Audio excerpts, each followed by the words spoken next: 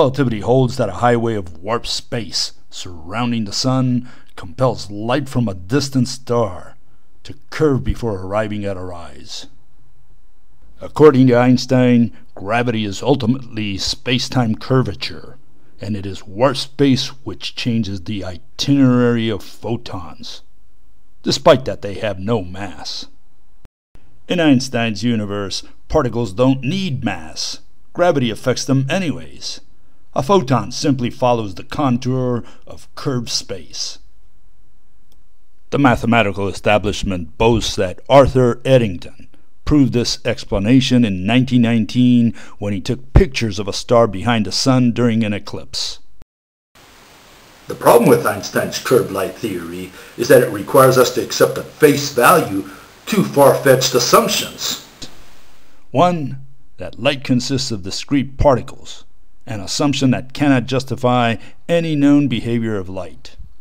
The other, that space is a physical object, is simply irrational. But an even more fundamental problem with Einstein's amusing curved light theory is that it boils down to a game of words. For instance, in casual talk, we may get away with saying something inaccurate such as, "I walk straight." However, straight is an adjective, and an adjective may not be used to qualify a verb. The scientific term is rectilinearly. An arrow may be said to be straight. Rectilinearly is the manner in which a ball flies through the air. Likewise, a banana may be said to be curved. A rocket can at best travel curvilinearly. So what is Einstein really saying? Is he saying that light is an extended object that is straight as an arrow? Or is he saying that light consists of a series of discrete little balls that travel rectilinearly? Is he saying that warp space bends a beam of light like you would a curtain rod? Or is he saying that light consists of discrete photons that, when deflected, travel curvilinearly? Is light a noun or a verb? An object or a concept? A thing or the motion of a thing? What are relativists talking about? Let's lay it on the line. Einstein's disciples proposed that light is both a particle and a wave. Thus, when Einstein talks about the bending of light, he is treating the entire beam as a single physical object.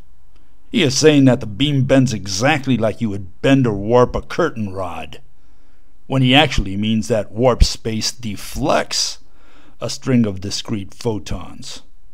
In this subtle way, relativists treat light as both a noun and a verb, an object and a concept, a thing and the motion of a thing. It should not surprise you, then, that the mathematicians boast that no one has ever falsified relativity theory.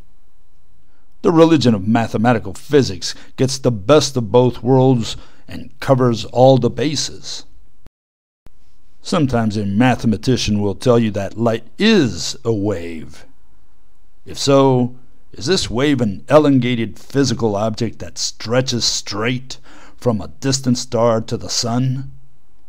Is this what relativists claim that warp space bends? A wave? Actually, relativists prefer to say that light travels as a wave. When light strikes an object, the wave magically converts into a particle. The mathematicians insinuate that this wave is like a little boat that moves from shore to shore.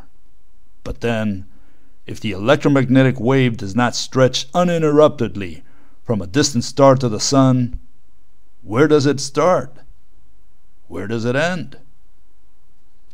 Other times a mathematician will tell you that light consists of discrete particles that roll or slide along the curved wall of space.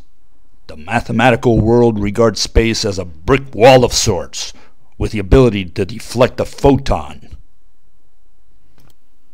So how is it that a photon from a distant star manages to penetrate countless layers of space to get here in the first place? The unbearable friction with so many curved walls of space would grind a photon to a halt long before we ever see it. The particle hypothesis also runs into trouble with a well-established principle of ray reversibility of optics, which states that whether reflecting or refracting, light retraces its exact path. Light is said to follow the shortest possible route, which is invariably a rectilinear itinerary. How would a stream of particles retrace the same path on the return trip if, in the meantime, everything in the universe moved? Indeed, the retroreflectors placed on the moon by U.S. and Russian missions routinely reflect back laser signals sent from Earth.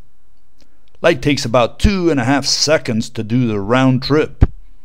Meanwhile, the Earth traveled over 75 kilometers from the point of emission. The mathematicians at NASA invented the ludicrous theory that 1 out of 10 to the 17th photons hurled at the reflector bounces back to the source every few seconds. This is quite an amusing explanation, because it requires the mathematicians to point the laser and shoot the photons where the moon will be in 1 second, more than 35 kilometers away. Despite that, it is obvious that they focused the laser directly on the lunar retroreflector the moment they pulled the trigger. NASA's surrealistic explanation is yet another example of the extremes relativists go to in order to save their beloved religion. The rope hypothesis, on the other hand, does not require you to strain your imagination. The atoms comprising the Earth and the Moon are bound via electromagnetic ropes. The torsion on a rope has no chance of getting lost. Wherever the Moon goes, the twined electromagnetic threads along which light travels have no choice but to follow.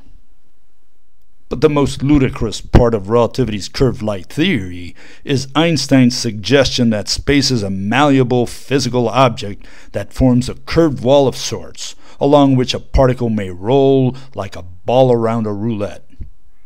It is not warp space that prevents the moon from leaving the solar system as relativity holds.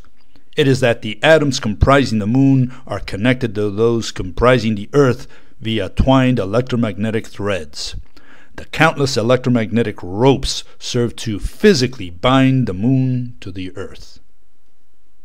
The assumption that light consists of discrete particles necessary for Einstein's curved light theory to have a chance in science requires an inordinate leap of faith.